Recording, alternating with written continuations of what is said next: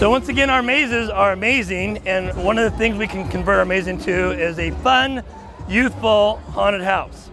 To keep it affordable, we can use volunteers for actors to interact with the people. We have a lot of little props that you can use at no charge.